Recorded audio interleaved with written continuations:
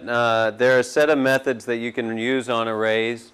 There's the sum method, and it's also, they're both functions and methods.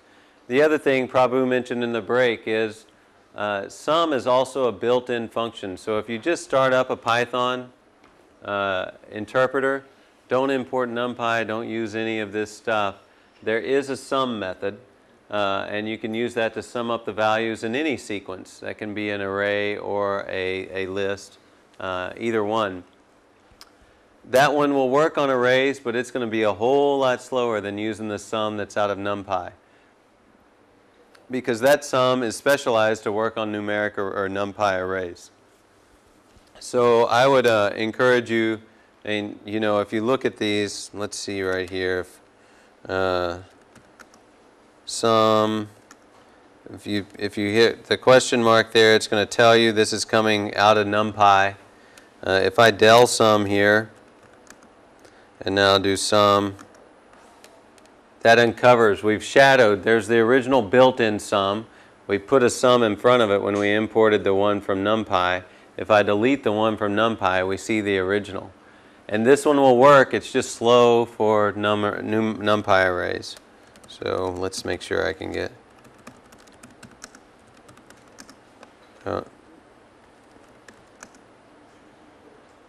yeah, so now we have the right one. Yeah, so if you do min here, let's see, is it shadowed?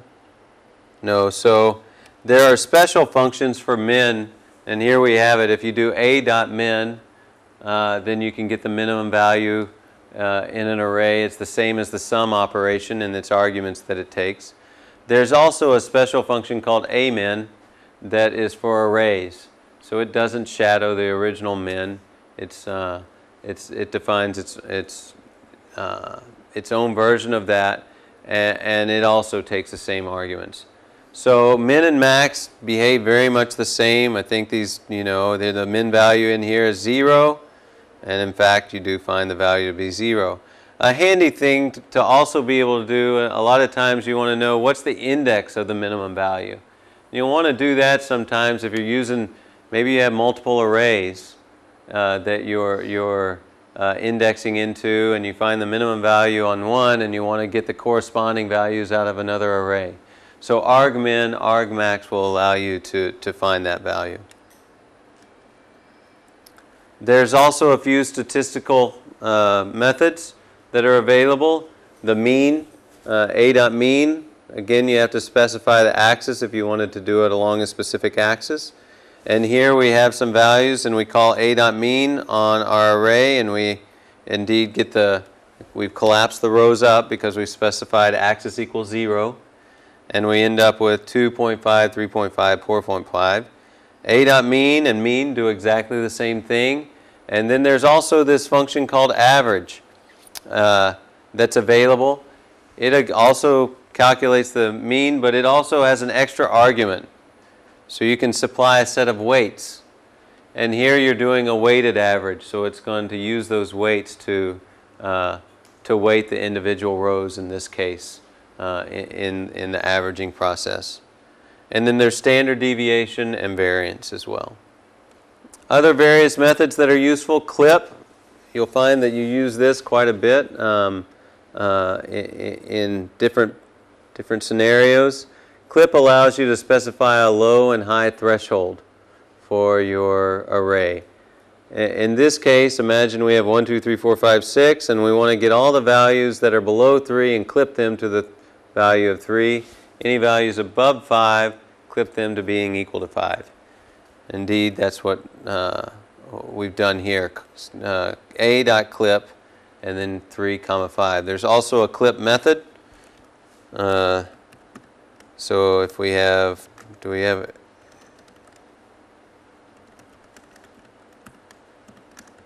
so we have A there, we can call clip A to between 3 and 5, and it returns that value. So any value below 3 was set to 3, any value above 5 was set to 5. There's the rounding method, so you can a.round, and this is going to round even value, it always rounds to even values. So 1.5 and 2.5 are both rounded to 2. You can also specify decimals or a precision there. And so when you specify I want to round to the first digit, then that's we'll round, instead of rounding to rounding off to an integer, it will round off and leave one place after the decimal. You can specify however many places you want. There's also an extra function here that is available on arrays, and it's point to point or peak to peak, and that calculates, it finds the minimum value in your array and the maximum value in your array, subtracts those to find what's the dynamic range of your array, basically, is how you can think about that. All right, so here's a bit of a review slide. We'll go through a few things. There's some basic attributes. I've left off some attributes here because they're more advanced. I mean, you don't need to deal with them unless you're dealing with the memory structure and that sort of thing. But these are the basic ones you're going to use day in, day out. So the D type, remember, is the type of the individual elements in the array. Shape is what's the shape of each, the dimension along each axis. The size is the number of elements in the array, the total number of elements in the array. The item size is the number of bytes in a specific element. In bytes is the number of bytes in the entire array, and in dim is the number of dimensions in the array, 1, 2, 3, 4, whatever it may be. There's a set of shape operations that are going to morph the shape of your array, change it. So flat, flatten, and ravel are all similar. Flat always returns a view, but it's not an array, it's an iterator. Flatten always returns an array, but it's always a copy, so it's never a view into your array. Ravel might be either. It does the most efficient from a memory standpoint that it can return to you. So it could be a view into, it could be a copy. Resize allows you to specify a new shape, but if that shape is not, if it doesn't have exactly the same number of elements as your original array, it's not going to work. There is actually a function, a method called resize that will allow you to typically when you create an array and say it has 100 elements, it has 100 elements. It's not going to change. However, there is a resize method, and so you can use it to add extra elements. You can resize to 110. There are gotchas here. I mean, this is not something that works all the time, and I'll show you. So A is an array. We can say resize this to 15. Let's see if that will work. I thought if I just created it, it would be okay.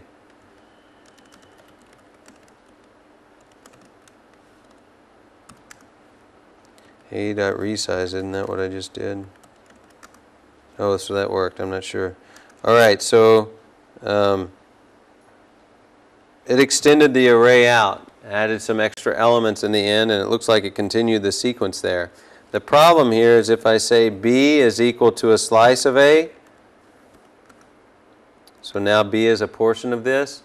Now B and A are pointing at the same location in memory with a different layout. Well, when you do a resize, what happens? It has to go and it says, well, I've allocated this chunk, but it's not large enough. It has to go reallocate or delete this memory location and alloc another location. Well, if you have multiple things pointing at that location, NumPy is not free to just go and delete that memory. And so as soon as you apply a view, or if you have a view of an item, if we come in now and say try to resize this guy, then it says we can't do it because it's referenced by other items. And so I haven't used resize very often because it only works in a very small number of situations. You end up with references to the same array quite a bit in NumPy. And so that's there. I typically, if I'm building up an array, I'll build up a set of lists, and once I'm finished, like if I'm reading in a file, and I'm reading off individual rows out of a data file to fill in an array, then I'll read in all of those items as a row, and I just append a new row to my data set, end up with a row of or a list of rows, and then at the very end, after the function's over, or before I return the value, I'll just cast that set of list to an array, and you end up with a 2D array that you can return. So resize is there, but not always that useful. Swap axes we didn't really talk about. It allows you to say, I want to swap these two dimensions. And so if you had something that was, you know, it's size 3, 4, 5, if you swap the first and last axis, it would be size 5, 4, 3 on the dimensions. And then there's a transpose that allows you to specify a lot of axes that you want to transpose. A.T will do it's a shortcut for transpose, and A.squeeze removes any elements from the array. Fill and copy are there. We talked about coercion over here, being able to convert from one data type to another. NumPy handles big Endian, little Endian issues. You can tell it that, no, actually I want to byte swap these values, and it will handle that for you. So you can handle the conversion of big Endian, little Endian. That's nice if you're going between machines that have different, you're going to Motorola to Intel or whatever it may be. Complex numbers, we talked about asking for the real and the imaginary attributes and taking the conjugations of the values, conjugate values. All right. There's also a few other methods we didn't talk about a whole lot. Saving out to a file, you can just do a.dump to a file, and that's going to dump a binary representation of your data into a string that can be written to actually that will dump straight to a file. Dump S will dump to a string. And so these are quick and dirty ways of saving your arrays out. If you use the toFile method, you can specify a quick and dirty way of writing your array out to a disk, and you can specify the separator. So this is going to write out an ASCII set of data with space delimiters or whatever it may be, and you can specify a format. If you have a floating point value, you can specify %3.2f, and it will just write out each of your values with that format. These are not too high-tech versions of the storing and saving data. There's a library called scipy.io that helps for reading and writing to files to disk or arrays to disk, and it's probably more useful in a lot of cases. All right, search and sort.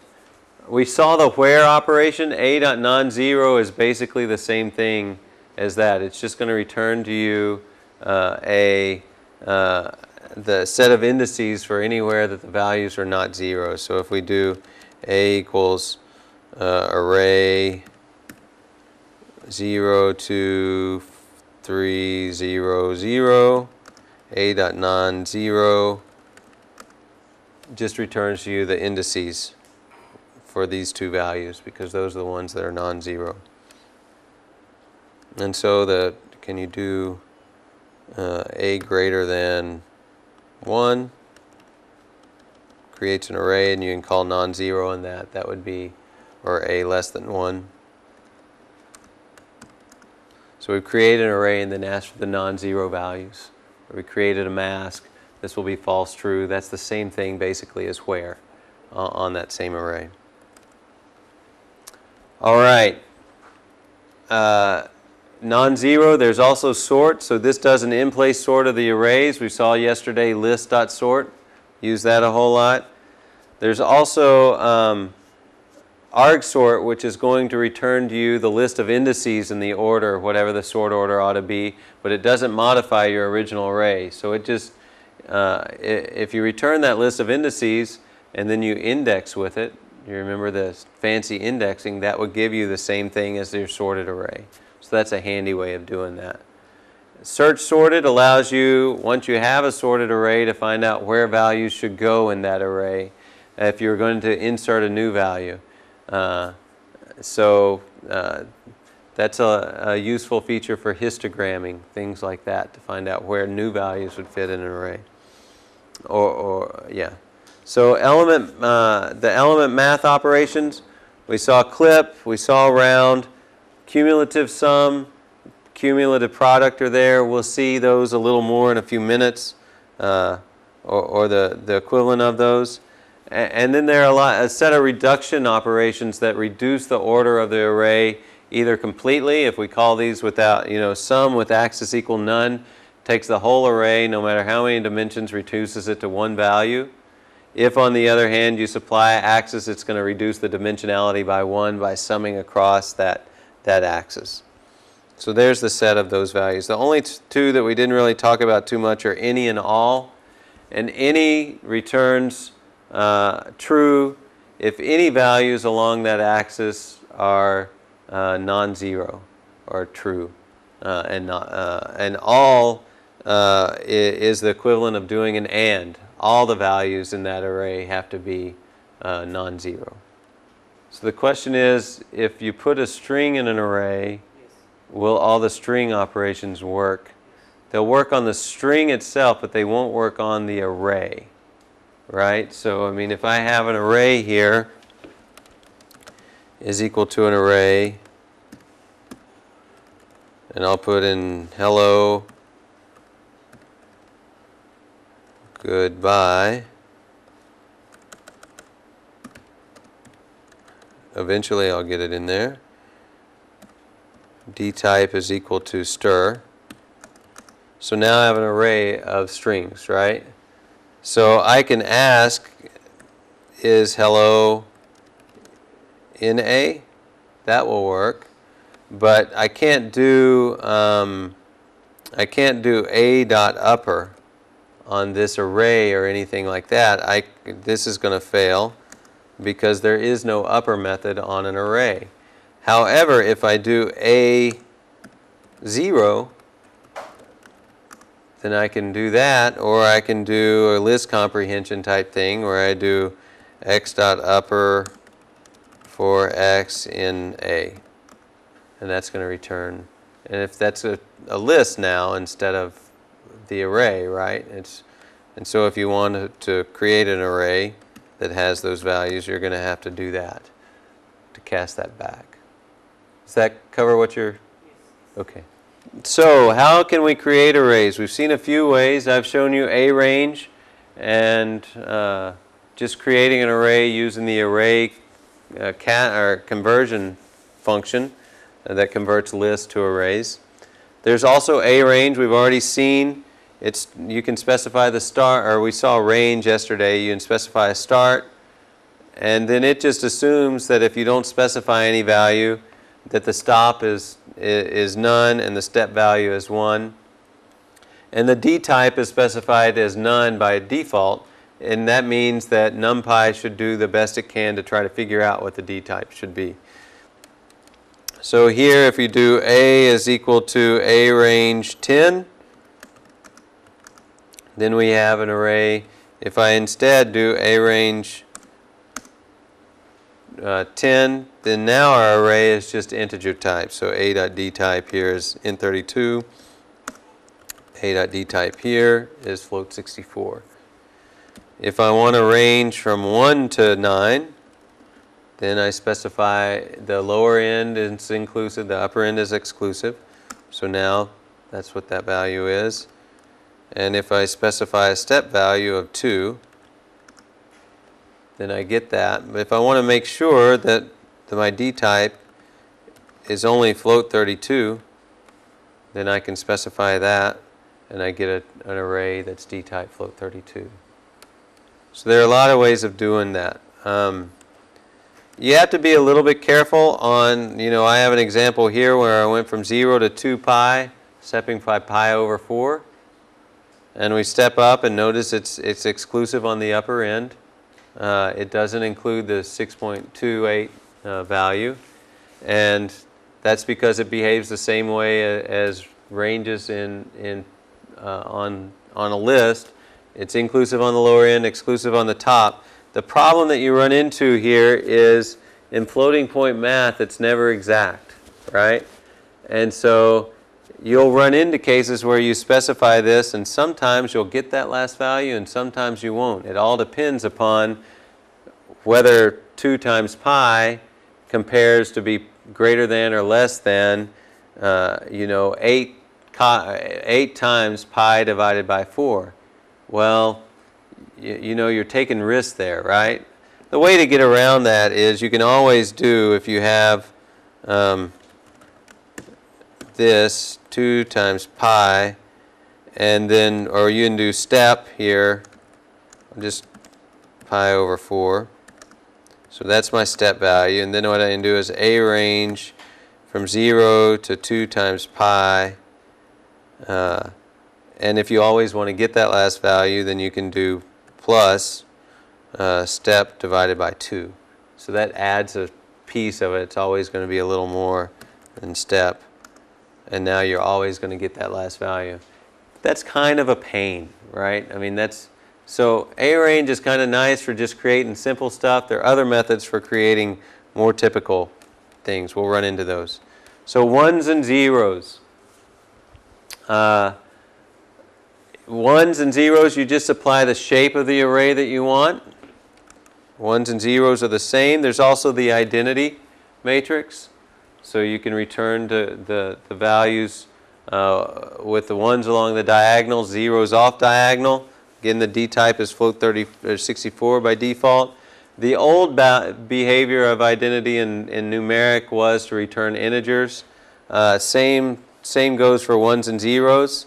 And so if you need that behavior, if you're dealing with legacy code, then D type equal int will provide you the same behavior as the old versions. There's this nice new routine called empty that allocates an array that has nothing in it. What it basically does is it just allocates that space on the disk. And the place where that becomes handy is when you're calling into, which we'll do quite a bit of tomorrow, calling into C or Fortran arrays. A lot of the time you actually do the allocation of your data in Python and then hand it down to C or Fortran. Well, you can do that using ones, right? We've just done it here. This will work just fine. But what's happened here? You've allocated an array with an empty array, and then the algorithm had to go through and splat ones all the way across this. And you're about maybe to override all those ones. There's no need to zero out all this memory or write ones across all this memory if you don't have to. And so empty looks pretty ugly when you create one and you look at it, but if you're about to just splat stuff over it, it's just fine. You don't worry about that.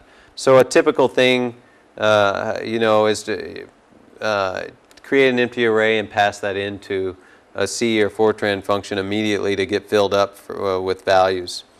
There's also, the fill method that we just saw a little bit earlier. These are basically the same capabilities. Fill, and you can put that, just assign that in if you'd like in a slice, but it's slightly slower. A really handy set of functions, the linspace is really a workhorse that gets used quite a bit because what linspace allows you to do is generate an evenly split up array. And so what this says is I want an array from 0 to 1 with 5 evenly spaced elements. So 0, 1, 2, 3, 4. So there's 5 elements if you don't count. 1, 2, 3, 4, 5 if you count across. So let's look at linspace right quick. You can go from pi to or negative pi to pi, and I want 10 or 8 evenly divided elements. Here, actually, you're probably going to want to do you often want to do one more because you get the endpoints, right, of your arrays. So if you want them to be spaced every pi over 4 or pi over 8, then you need to specify one more than the number of divisions that you want. Commonly used. There's a log space function that allows you to do the same sort of behavior, just in log scale. And then there's these these funny looking little critters with an underscore at the end of them. There are two of them to try to make it handy to create arrays. This is a little bit of MATLAB envy, I guess, in that MATLAB, the one place where I've noticed a large difference between kind of expressiveness in NumPy and in MATLAB is in being able to specify arrays. The creation of simple arrays is really easy in MATLAB. So these are some methods that are try to provide that capability. And you'll notice they use indexing. This is not a function call. So this is kind of this special indexing approach that you have. And here, if you do R underscore, this is going to create a row array from 0 to 1, spacing by 0.25. Or this is basically the same thing as saying A range 0 to 1, comma 0.25. However, if you come down here and you see 0, 1, J, and what is this? Well, it's a complex value. So if you use a step value that's complex, there's no reason for this. I mean, that's just kind of the, if you specify a complex stride, it is interpreted as the number of steps that you want to have. So this behaves like linspace, right? So you can use either of these. The place for rows, linspace works just fine. The column array does the same thing, but it does it as a n by 1 array instead of an element in an array within elements. Concatenation is kind of nice here. I mean, you have to call the concatenate to add multiple arrays together. If you want to concatenate, if you want an array like this one, so if I want R, and I'll do 1, 2, 3, 4, 5, 6, 7, 8. Then that takes those and it concatenates basically those rows and scalars together. And doing that, you can specify a concatenate. I want to concatenate array 1. Well, maybe it will work if I just do this. 1, 2, 3, 4. So it concatenates together a set of sequences. And then 6, 7, 8. Maybe you have to put all of those in a... So you can do, the concatenate operator provides the same capability. That was the standard approach in NumPy. It's fairly verbose though, right? And so these R operators came about to try to simplify that, and C operators. So again, if I take this guy and I make that a column array,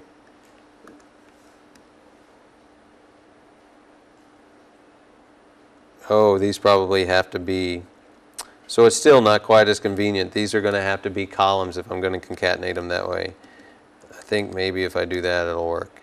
It concatenates them as each columns. I thought it put them down as columns, but it actually concatenates them, treating each of these as columns.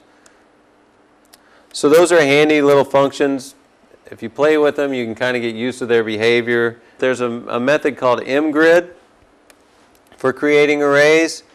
This is saying mgrid's going to create 2 arrays, and they're useful when you're creating a grid and you're wanting to create x values and y values that are in some distance in a Cartesian plane, and then you're going to do some mathematical operation. You need all the x's and all the y's.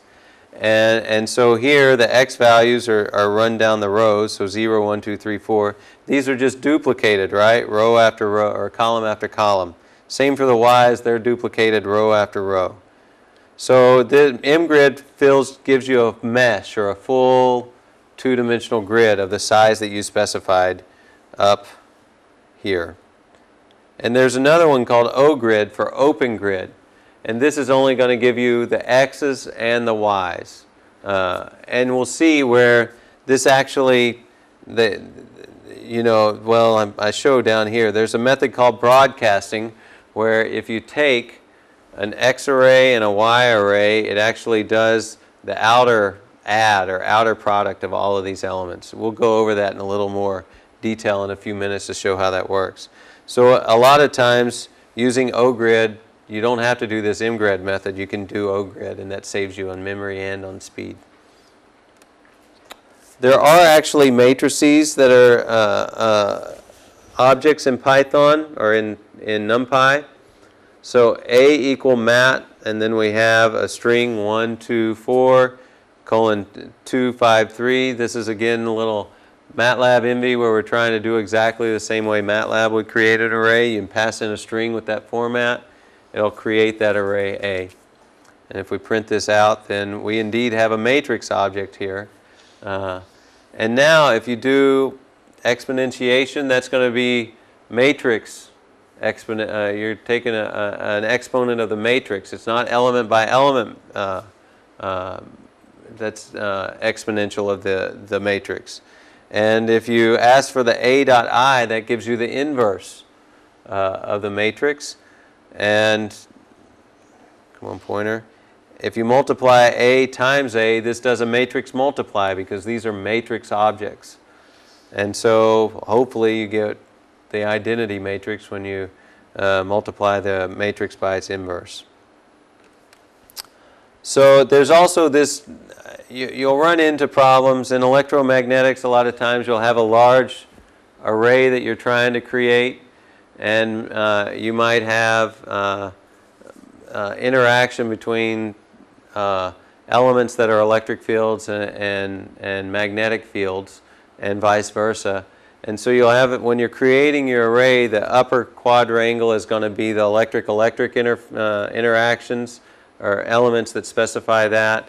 Another part of your array is going to be E interacting with H. Another section is H interacting with E. And then the bottom quadrangle is H interacting with H. It's very common in a lot of problem sets where you have kind of regions of your matrix that are interpreted different ways or are built using from different parts of a problem. And so it's not uncommon to want to be able to do something like this where I have an array A and I have an array B, and then I want to set them up where I have A and then B and B and A or whatever it might be. So this approach allows you to construct arrays that way very handily. You can refer to the elements instead of, having to pass in A and B. You can just put them in a string and they get built this way. Trying to do that with concatenate would be a little more effort. The set of functions that are available on general arrays, we talked about the trig function sum. If you are worried when you're taking the arctan, if you need to know what the angle is, if you need to pass in x and y to know what quadrant you're in, then arctan2 will return you the angle in the correct quadrant based on the sign of x and y. These are all common. I mean, these are basically the C functions from the underlying library. We don't implement our own. There's a set of others here, all very common functions that you might have available. The only one that's semi-different is the hypotenuse. And if you give it an x and y array, then it's going to give you the Pythagorean theorem for that, or the square root of x squared plus y squared. There's a lot of other functions available in NumPy, and this is a kind of a selection of them. I mean, if you do NumPy dot and then tab, you're going to get a whole lot of functions, but it's useful to just look at that when you're in the lab this afternoon. A lot of these these functions over here deal with asking, is this a complex value? Is it not? Is it a pointer? There's a set here that or actually I guess all of these here are important because they deal with nands, right? If we want to put a nan in an array, I'll just show this. If we try to do this in Python, it gives you a division by zero error. However, if we create an array with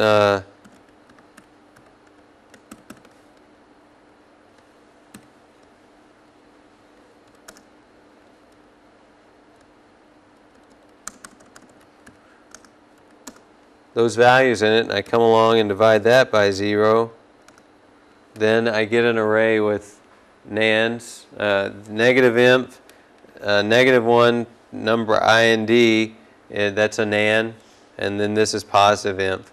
When you go on the Linux machines, the numbers may print out differently. This uses whatever the printing method for these values is on the platform you're on. But that's what those values are. So you can use these functions to say, you know, is finite any of these values? And they're all false because none of those are finite. You can ask if any of these are imps. And both negative and positive inf are true, and is nan. The middle one will be true. So these are methods that allow you to test for that. This is one of the things you I guess need to be aware of is you have to use these functions if you're wanting to compare or to find out if you have a nan in an array. You know, before we were doing things like B is A range, or if we look at B, if we want to know if B is equal to 3, well, there's one of these values in here that came up as true. If you ask if A is equal to nan, oh, let me make a new array, A divided by 1, 0. So we have C is equal to nan. They all return false, which is a bit disconcerting if you're looking at that.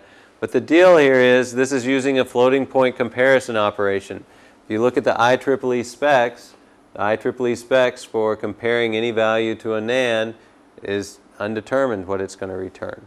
And so you can't do comparisons. Nan is actually represented as a special bit pattern in the floating point standard.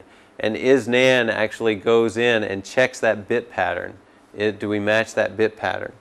And so you have to use these isNan, isinf operators when you're checking if you have a nan. Shape manipulation, there are a lot of functions for these. Allow you to test, is an array, or I want to return an array that's at least this number of dimensions, 1D, 2D, 3D. So if you have a 1D array and you say at least 2D, it's going to do those indexing tricks we saw earlier with none to make sure it's at least 2 dimensions. HStack and VStack and DStack are nice methods. HStack is going to take a set of arrays and stack them horizontally next to each other. VStack is going to stack them vertically, and DStack is going to stack them back. Splits do similar things where they split them out. We won't go through all these, just be aware of them. There are a few functions that come from a MATLAB legacy, like flip left right. We'll flip a matrix or an array from left to right. Rotate 90 degrees. We'll take the elements and rotate them by 90 degrees. These are nice with images. And there are a number of other functions that are listed there. Obviously, we've kind of flown through some of those. There's a set of documentation that's available on the SciPy site.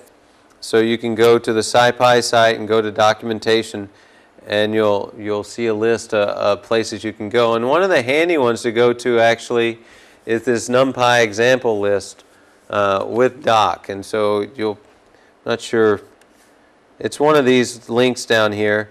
But when you go to it, a woman, while she was learning NumPy, and I think she's in France, as she was learning it, she just went down and she worked with every function and wrote a little example for every example.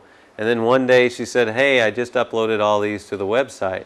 It's cool being part of an open source community because of that. And now I've only shown 7 here, but I think she started with 90, and now it's up to 130 or 40. And they're just, if you click through, if you're curious about how to use one of these functions, one of the places you ought to go today when you're in the lab, go over here and just go down that list and start playing with some of those functions and look at how they work. It's some of the better documentation that you'll find on NumPy or on that set of functions.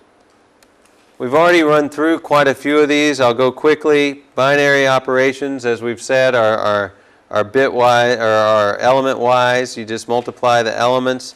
There's also corresponding, if you do it with its element by element, if it's two arrays, there's also a function that corresponds to each of these. So add will take these values. And as we mentioned before, A plus equal B is you can put that in an operation. If you want to do the same functionally, add B and store that in A. Those aren't commonly used, but they are there. Well, so what about the speed? These slides are a little bit dated, but they still give you some idea about what kind of performance you can get using different operations and the effects of different things. So here we have the floating point performance here. There's a version of MATLAB that was on the machine for this version. You're noticing this is comparing against numeric 23, so I expect MATLAB has updated quite a bit since now, and we've certainly updated quite a bit since now. But the values are at least indicative of things. So MATLAB has some performance. It's always float 64, or it was in this version. And now if we use our float 64, some places were faster, some places were slower, about the same performance.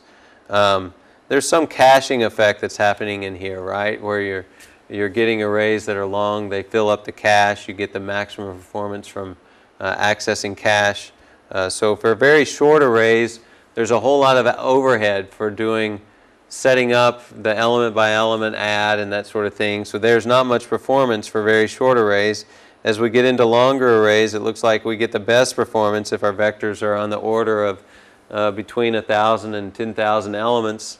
And then we start falling back off as we leave cache out here. And so our arrays have to be fetched as they're doing an A plus B. You're having to fetch out of the cache. But floating point 64 is reasonably quick, but it falls off some. You can get a little more speed if you want to using float 32. And this is just for a multiply of a vector. And then there are two functions in SciPy, d dot and s dot.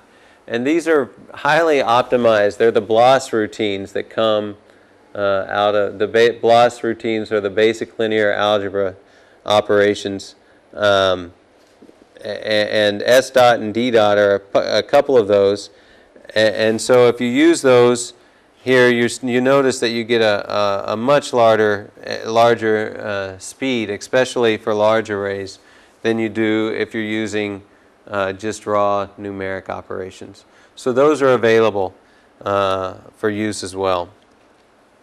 If you do an in-place multiply on an array, you can see the difference here in the performance of doing float 32 versus the float 32 plus this float 32 in place. You basically have an offset, and it's fairly high because now you're not having to fetch. You don't have to allocate a new array. You have only 2 instead of 3 arrays in memory that you're looping over. If you're doing an A times B written into C, then you have to allocate the C, and then you have to keep all 3 arrays in memory. Well, you've cut one of those out, and you've reduced the allocation. So you get some speed improvement there as well. As you're playing with your algorithms, trying to get a little more speed out of them, you'll just have to play around and figure out which ways work best to tune them and get better performance. We've seen some comparison operations between A and B. If you want to say A equal B, this is from the last version of numeric, I would expect. Now instead of printing out 1, 1, 0, it prints out true, true, false. But it's the same basic thing. And there's also the equal functions. You can use any of the operations that are listed here above to do your comparisons and to do logical operations. There's also a set of bitwise operations. So if you want to do a bitwise OR between A and B, then you can use the pipe operator, or you can use the function A comma B, and it's going to do the bitwise OR of those 2 elements, or of each of the elements here. So 16 ANDed with, or ORed with 1 gives you 17, 2 and 32 gives you 34, etc. All right, bitwise inversion. Let's see, if you want to invert the array, this is just inverting the bit pattern. Whatever the bit pattern is, it's going to print out the values for that.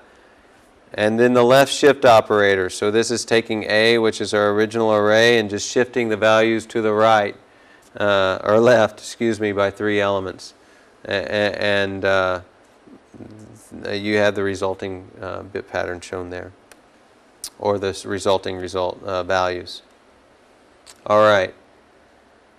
So that pretty much concludes our discussion of arrays